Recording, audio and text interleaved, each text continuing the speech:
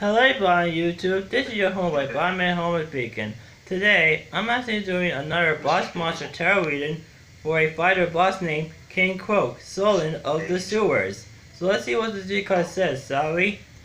Okay, this happens to be King Croak, Sultan of the Sewers. He's a fighter boss. So let's see what the G card says, shall we? Okay, our first card for this reading is the Queen of Pentacles reverse. This card means that King Croak will meet an older woman who happens to be very greedy and stingy. Our second card for the reading is the Page of Wands reverse. This card means that King Croak will meet a young woman who happens to be very immature, who have a lack of energy, and also happen to be a prima donna. And our third and last card for the reading is the Page of Cups reverse. This card means that King Croak will meet a young woman who happens to be emotionally unstable and immature.